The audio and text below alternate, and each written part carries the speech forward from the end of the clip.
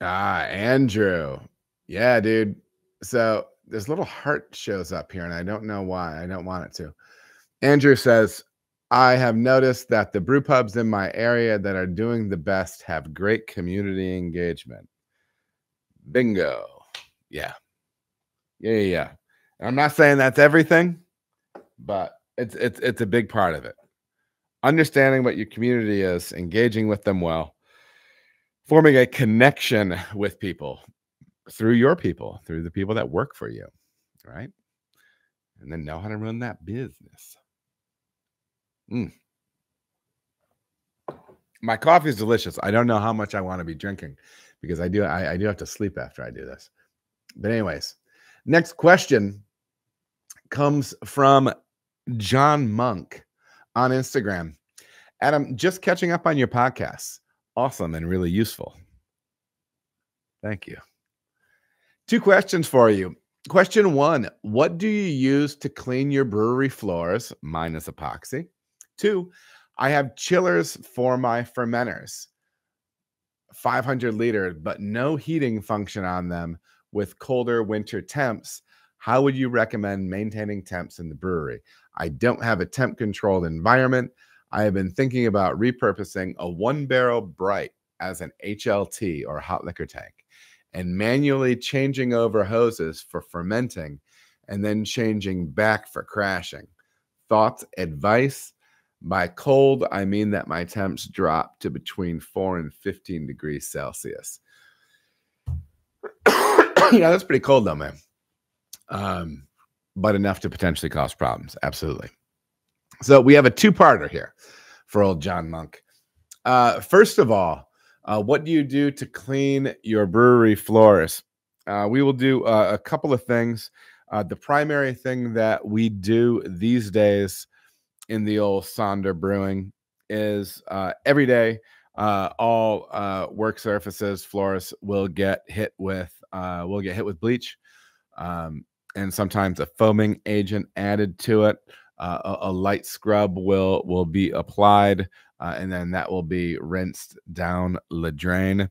There is also a foaming chlorinated cleaner that we sometimes use on floors.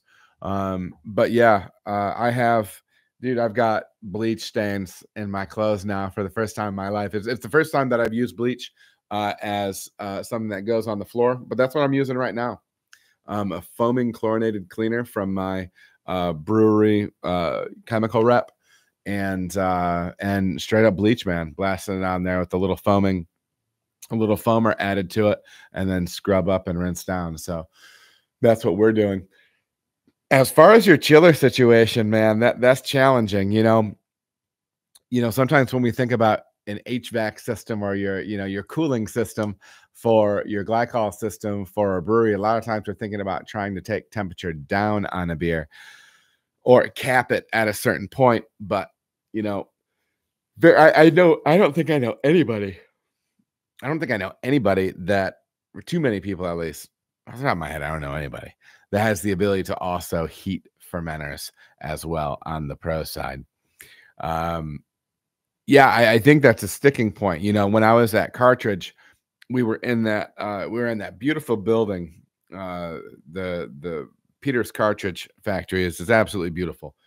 Cartridge is beautiful. Go in there and see your boy, Big Josh Halper, and tons of windows in there. And during the summer, it's bright and beautiful and hot.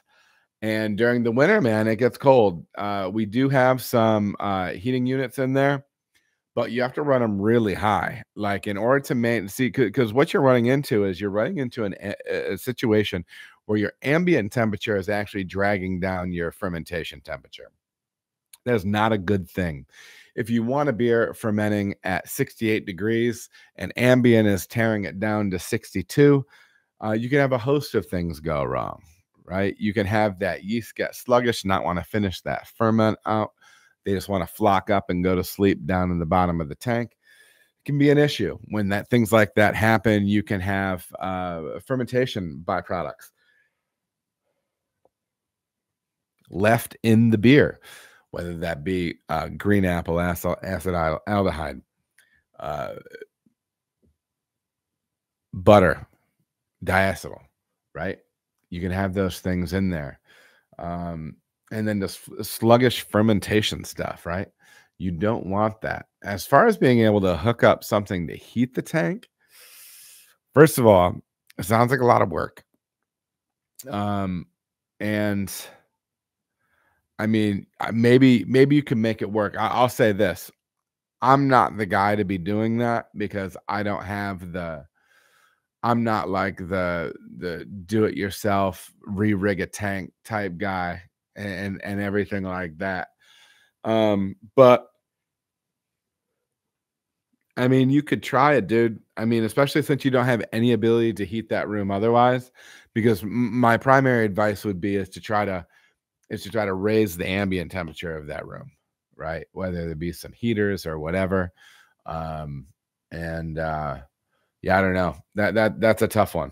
That's a tough one. Obviously, you want to be able to upgrade that situation, but yeah, I'm not certain how sustainable that is, what that changeover looks like. And yeah, maybe you can get by through some cold winter months doing something like that. But it's definitely outside the box thinking, brother.